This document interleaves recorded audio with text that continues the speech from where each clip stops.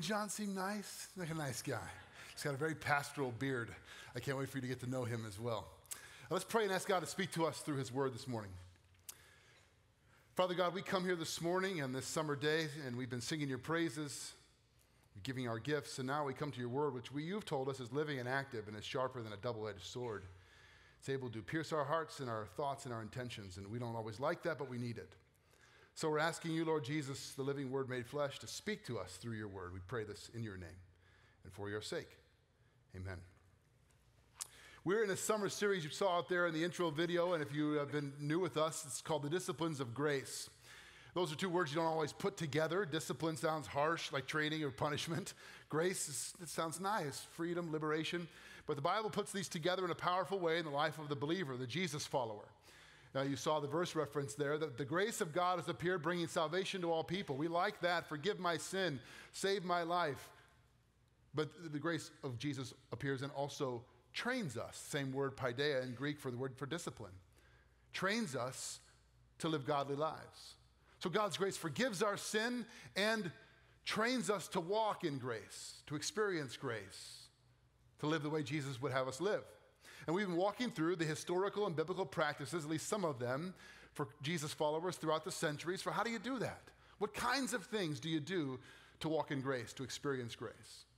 The one we're going to talk about here today, this morning, is one that is not popular, not all that fun, and there's a lot of baggage and misunderstandings surrounding it. It's the discipline of confession.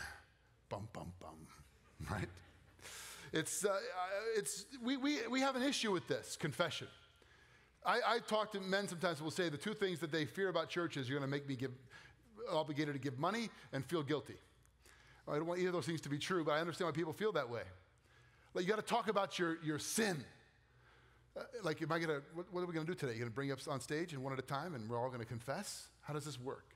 Or look at our culture and we see confession as public personas, politicians, business leaders, sometimes even pastors, celebrities of some sort, who get in trouble.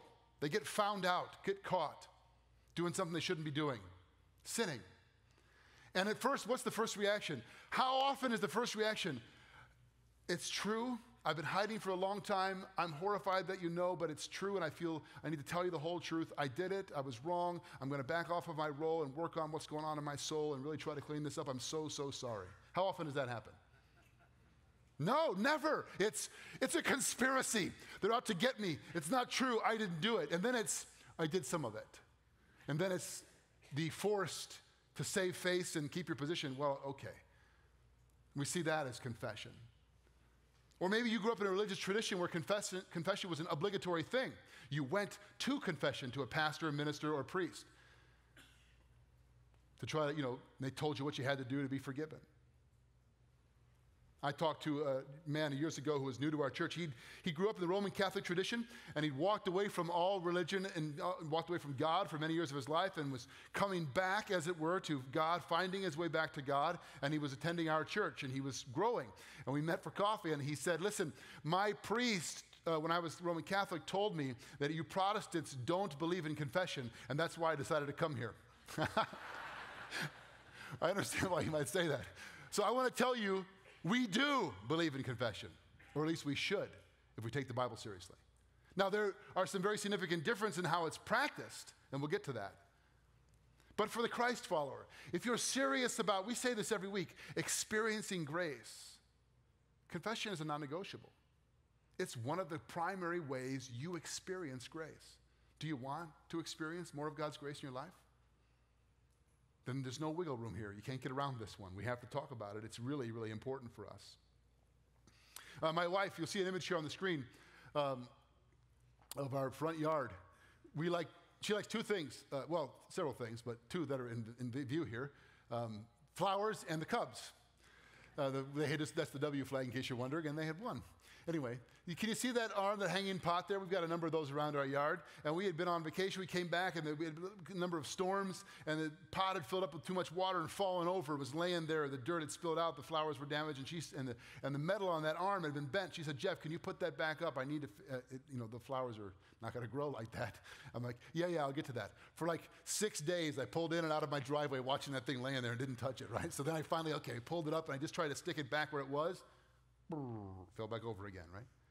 She said, you've got to take it out of that hole and fix the arm and put it back in a new spot. Okay, I finally did that. Confession's kind of like that in our life. I mean, those flowers laying on the ground in the weeds with getting no sunlight, with the soil spilled out, aren't going to grow unless what? Unless someone addresses the problem, puts them back in a condition where they'll grow and flourish. That's what confession does for us. We try to prop things back up in our life, right? What happens? They fall over again. And we just kind of drive right by them, ignoring it. Confession is a way of, let's put that soil back and those flowers back where they're going to grow and flourish. That's what it's supposed to do. Proverbs 28, verse 13 tells us this: he who covers his sins will not prosper, but whoever confesses and forsakes them will have mercy. Now, this is from the New King James Version, and I chose that version for a specific reason, because it uses the word covers. Your Bible might say conceals. It's the Hebrew word kish, and it's important that we look at it. It says covers for a reason. The one who covers his sins will not prosper, but who confesses them and forsakes them will find mercy.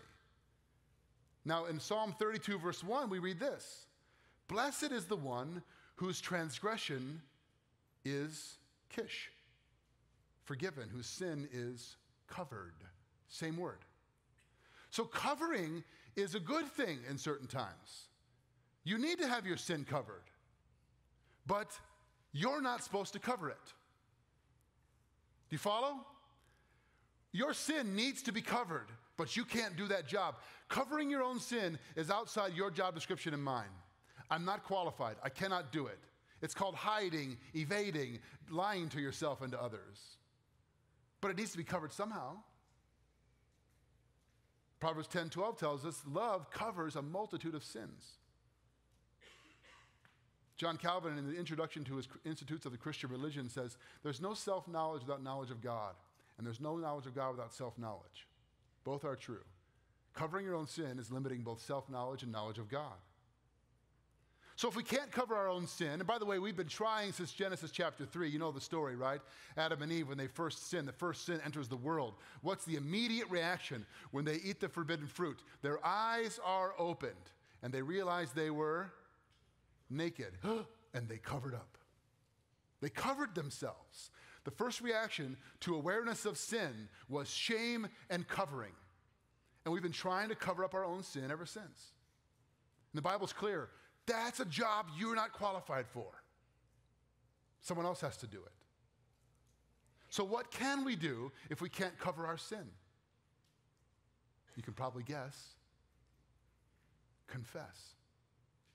Psalm 32, verse 5. Then I acknowledged my sin to you, and I didn't cover my iniquity. I said, I will confess my transgressions to the Lord, and you forgave the iniquity of my sin.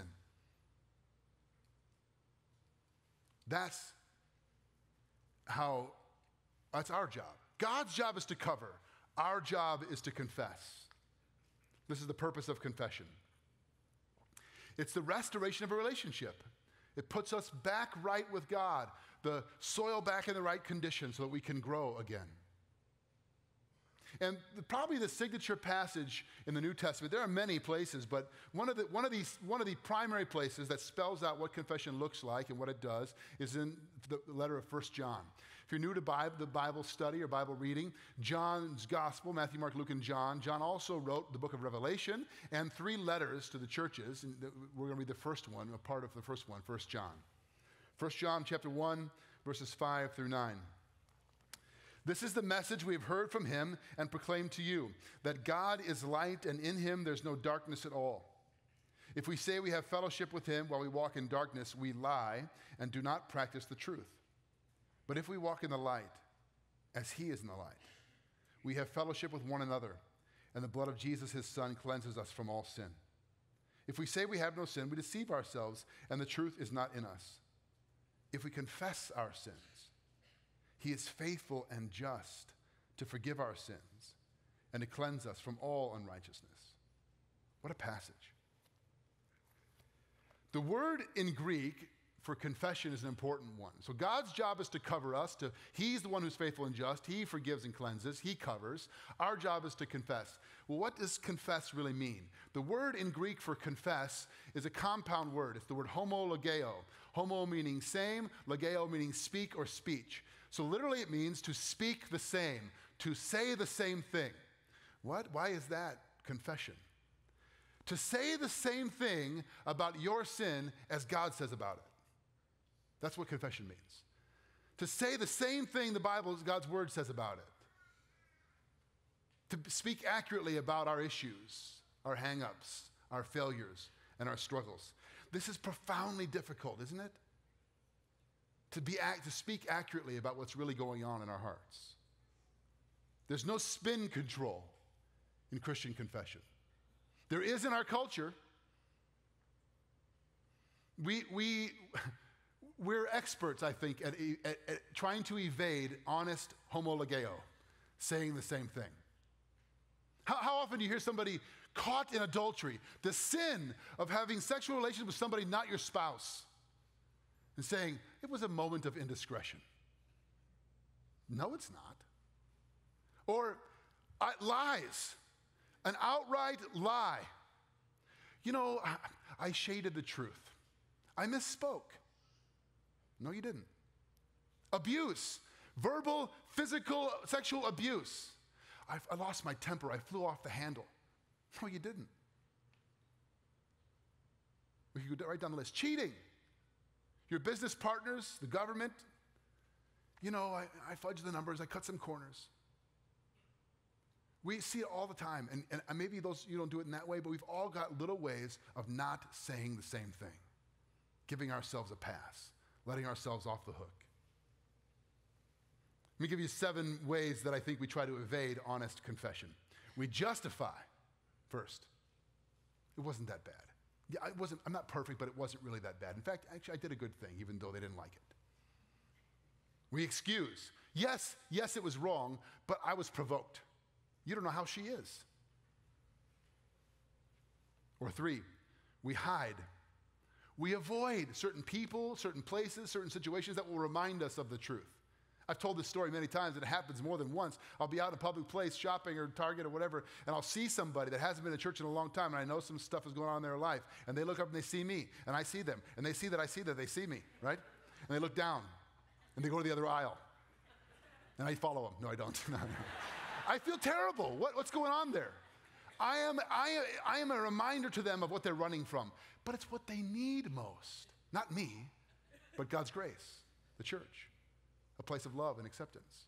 Or at least it should be. So we hide. We rename. We talked about that. We call it something else. We postpone. You know, I'll deal with that later. I've got a lot going on in my life right now. I'll get around to it. We bargain. How many of you haven't said this? Yes, I know I screwed up, but Lord, if you get me off the hook this one more time, I promise I'll never do that again. We deflect. Listen, I'm not a perfect person, but it's not nearly as bad as that guy. She's a hot mess. Have you seen her life? I mean, come on. We go right down the list, right? We don't say the same thing. Why? I think we know why. It's hard to face that stuff. Our job is confession, nothing less. God's job, and he's faithful and just to do it, is forgiveness and cleansing and setting us free. But this is the problem of confession. It's difficult for us. If confession of sin is the pathway to experiencing more of the grace of Jesus and the restoration of relationship with God and others, then why do we resist it so much? We're conditioned in our sinful hearts and in our screwed up culture to project an image of ourselves that is not accurate. Isn't that true? My wife and I last summer were on our 25th anniversary trip. We went to Hawaii. It was nice to go there. I don't think we're ever going back. It's forever away. I thought it was like off the coast of California. It's like halfway to Japan. Anyway, but it was fun. And so we were on the beach one day, just hanging out, and the cruise ship comes into the harbor. You could see them, and all the people get off. And I'm like, oh, great, they're going to come to our beach. And they did. And there's like 4 teenage girls, like probably middle school, freshman age, came over to, like they're on our beach. And so they have several hours in port, so they're there on the beach. I'm not kidding you. I was reading a book. I sat there for almost an hour and a half, and this is all they did on their time in port, in this beautiful port in Kauai. Like, oh no, delete. All 4 of them taking pictures. Why? To post on their social media account to show their friends how awesome their time in port was. And all they did was stand right on the beach and take selfies. Get the perfect one. Now maybe you're not a selfie king or queen, but we are conditioned to project an image that is not accurate, that looks just right. I was talking with a man recently who was newer to our church and newer to being in small groups, brand new to being in small groups, as a matter of fact. He's in a group of guys, and part of what they do is memorize scripture, pray, and confess sin. And I said, how's it going? I was hoping it would really help him grow, because he's growing in his faith. He said, well, I like these guys, but I got to tell you, I'm really afraid they're going to find out that I'm a total fake. I said, I know how to fix that. He said, how? Tell them what's going on. What? They can't find out if you tell them. Like they can't discover you if you out yourself, right? That you've got issues. If you just say it. And you know what he said to me? He asked a question, which is a very good question. I'll bet it's a question you ask. He said, well, can't I just confess to God? It's a good question. Yes, you can just confess to God, and you should often. But why is it that confession to other people makes us so uncomfortable? Why is that so difficult for us? The best thing outside the Bible I've read on confession is by an author. Can you guess? No, it's not C.S. Lewis. I totally tricked you. It's by a man named Dietrich Bonhoeffer. Bonhoeffer was martyred for his faith in a plot to overthrow Hitler in Nazi Germany. He wrote many books. One of the books he wrote is still in print. I recommend you buy it and read it. It's a little book called Life Together. He started this book when he was running an underground seminary to try to train pastors faithful to the gospel when Nazism fell. And he finished it when he was living in prison, waiting his execution, living life together. It's brilliant on many things, particularly the issue of confession in the life of the Christian. He talks about 3 breakthroughs that happen in our lives when we confess. Breaking through to community with each other, breaking through to the cross, and breaking through to certainty. Here's what he writes. Why is it that it's often easier for us to confess our sins to God than to a brother or sister? God is holy and sinless. He's a just judge of evil and the enemy of all disobedience. But a brother or sister is sinful as we are. They know the experience of secret sin. Let me ask the question this way, because I think it's very profound what he's saying. How many of you, hypothetically speaking, you have really screwed up? I don't mean you told a little white lie, or I don't mean the small sins, and there are no small sins to God, but I mean you really messed up. And I give you 2 choices. Choice A, privately confess to God and be done with it. Choice B, sit in a circle of 6 to 8 fellow Christians and tell them what you did.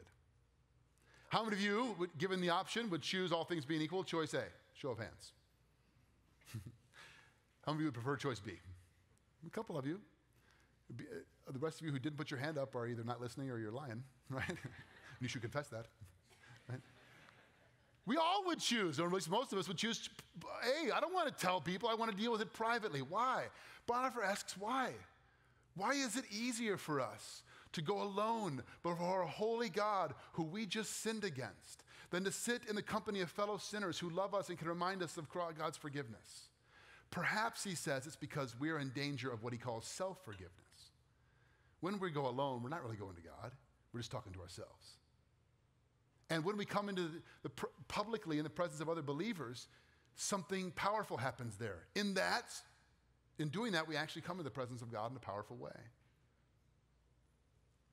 Bonhoeffer asserts that when you go to your brother or sister to confess, you are in fact going to God. In John chapter 20, this is after Jesus' resurrection, before his ascension, he comes to his disciples and he says, receive the Holy Spirit. And then he says, if you forgive anyone their sins, they're forgiven. If you do not forgive them, they're not forgiven. Well, that sounds kind of obvious. If I haven't forgiven you, I haven't forgiven you. He's saying something deeper than that. He's saying, Only Christ forgives sins, but you and I, followers of Christ, have a unique responsibility and opportunity to hear and remind each other of God's forgiveness. And we need that. And it's a lost practice among many of us.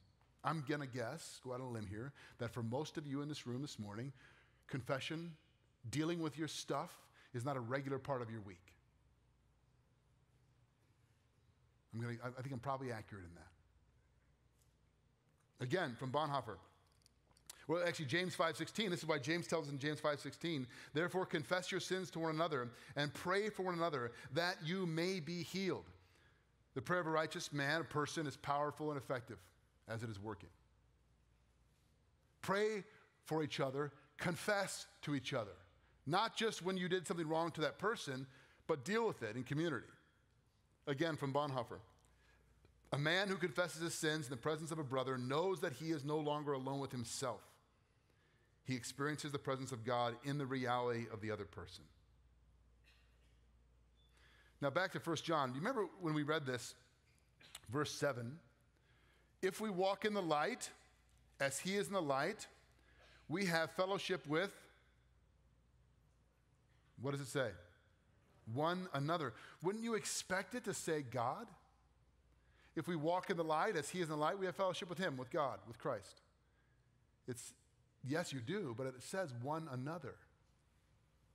There's something powerful that happens when we deal with what's going on in our hearts, the ugly stuff.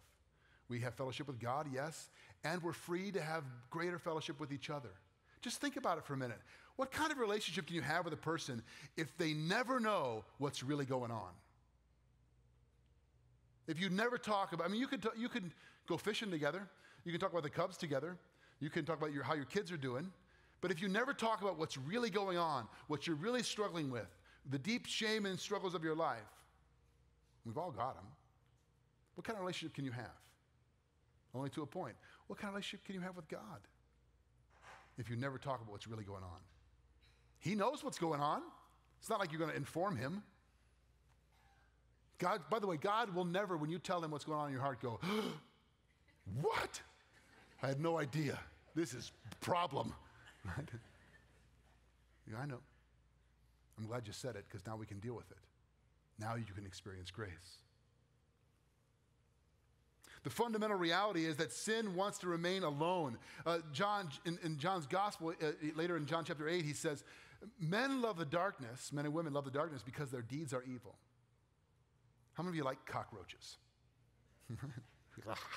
I have this image burned in my mind. We used to take these mission trips to the south side of Chicago with students, and we'd sleep in this community center, and we slept right near where they stored the food in this kitchen area. And we would sometimes, one particular time, we went into this area to get, I think we had stored some of our belongings in there to get them out, and it was nighttime, and turned the lights on, and for like a split second, you saw like 1,000 cockroaches on the floor just go and scurry for cover. Yeah. Right? They're there, and as soon as the light's on, what do? They run for cover. That's a bit of a metaphor for us. It's there. But as soon as the light's turned on, we run for cover. But Jesus says, if we walk in the light, as he is in the light, what does walk in light mean? This is the power of confession. The power of confession. Sin wants to keep you alone in the dark. The more isolated you are with it, the less you talk about it, the more power it has over your life. You can't say, I have fellowship with Jesus and walk in the darkness, because verse 5 says that's just not true. He's light. John 8:12 that says that Jesus is the light of the world. And in him we have the light of life. John 12:36 says that when we believe in the light, believing in him, Jesus, the light of the world, we become children of the light. John takes those themes in his letter here and says, if we walk, he says, walking in darkness, hiding your sin, covering it up, or walking in the light. What does walking in the light mean, really? What does it mean to walk in the light? Two things.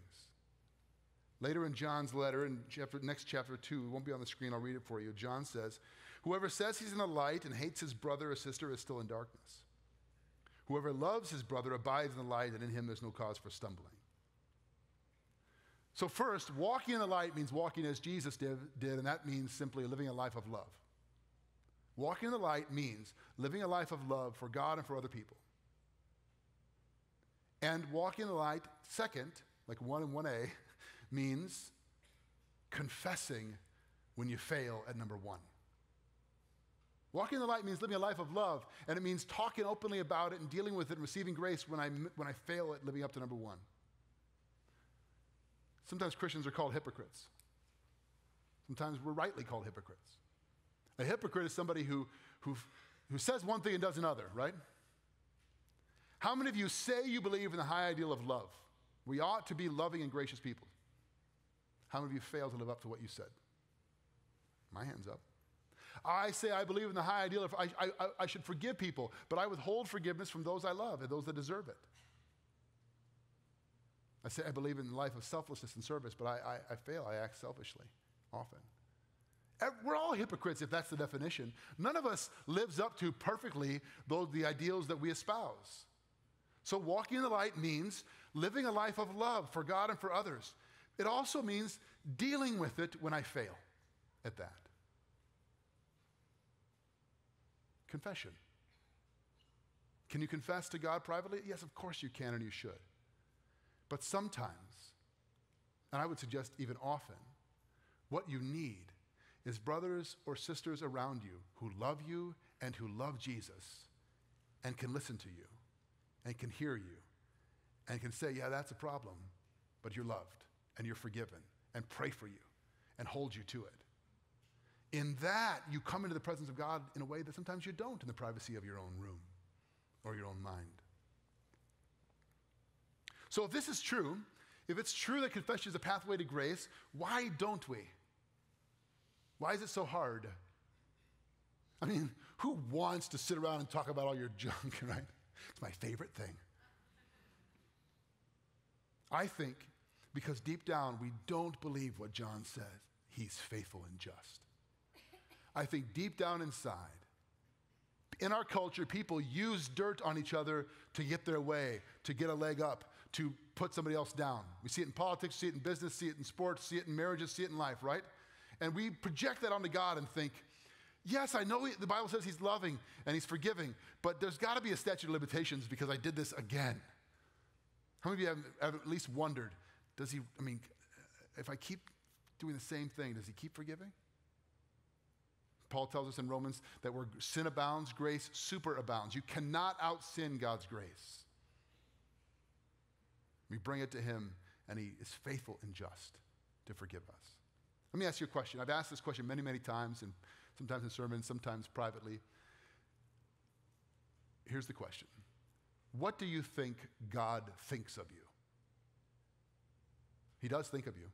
I asked this to a group of men just last week. What do you think God thinks of you?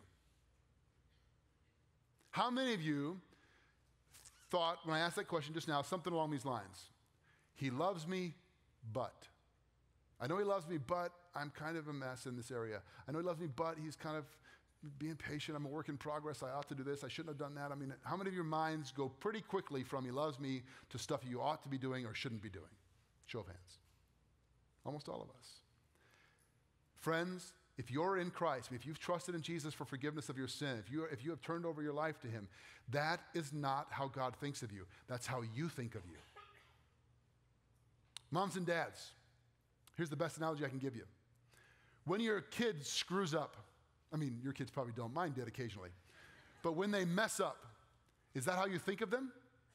Do you, from that point on, think of your son or daughter on their worst day, defined by their worst moment?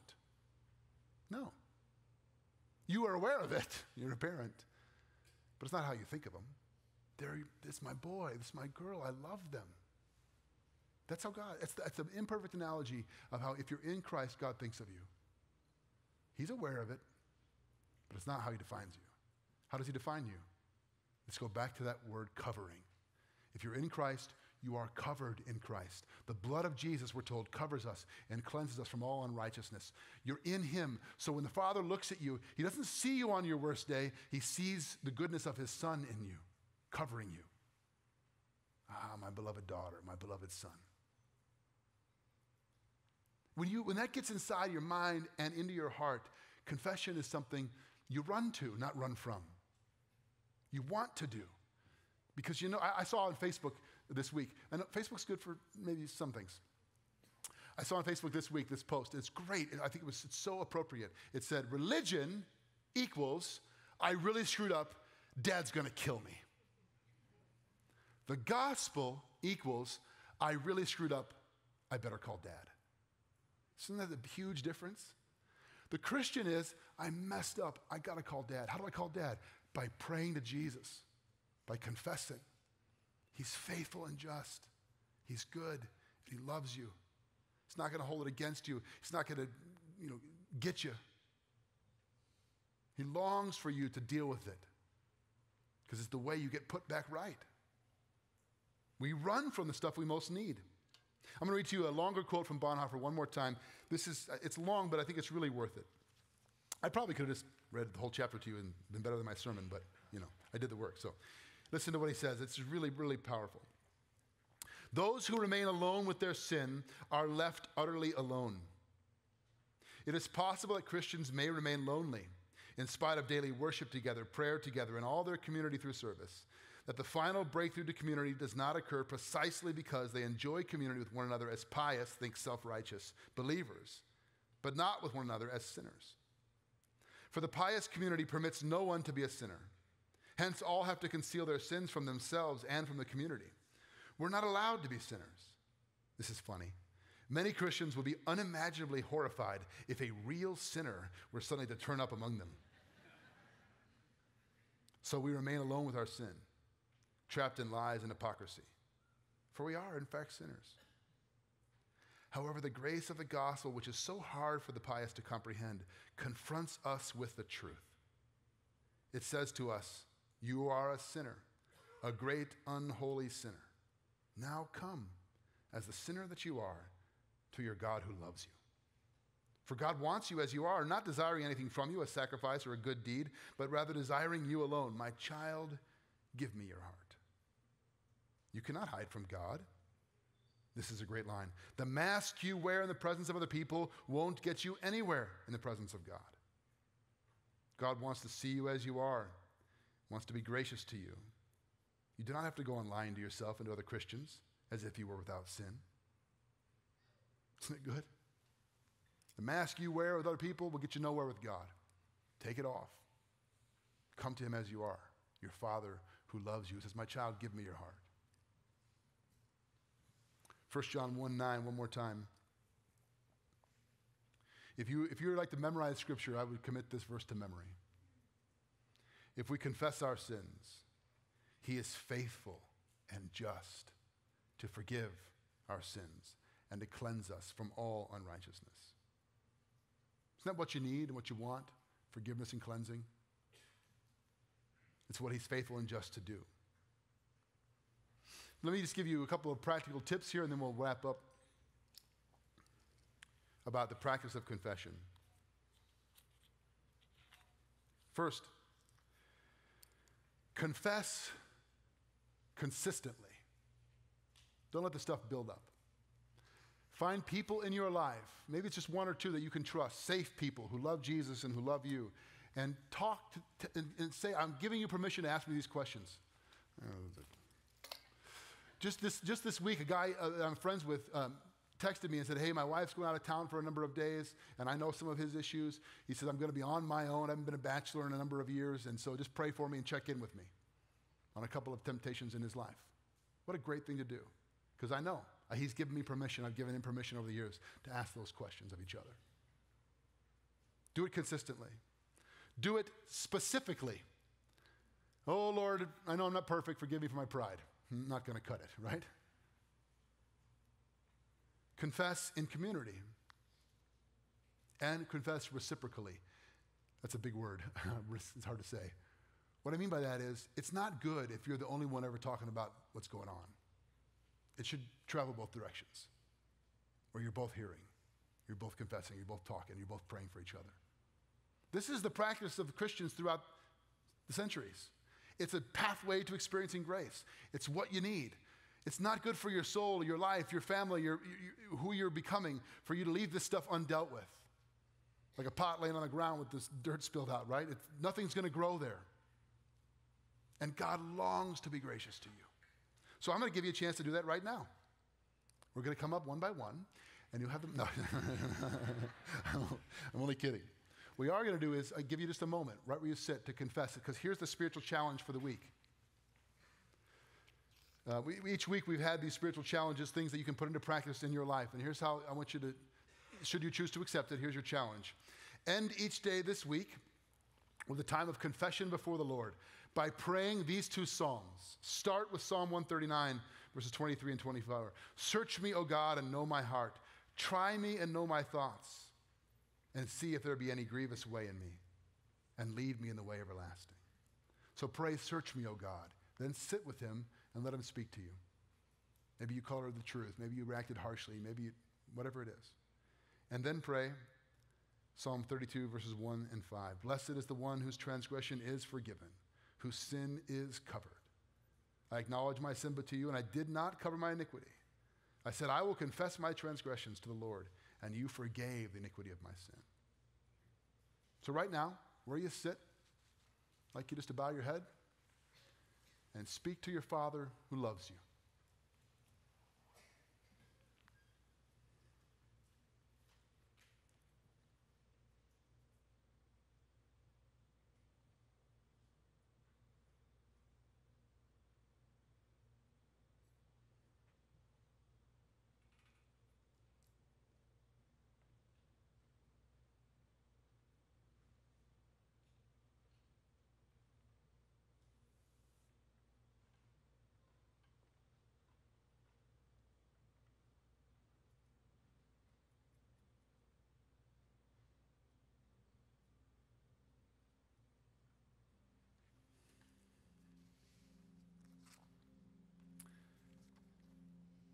Father God, it's hard for us to be honest.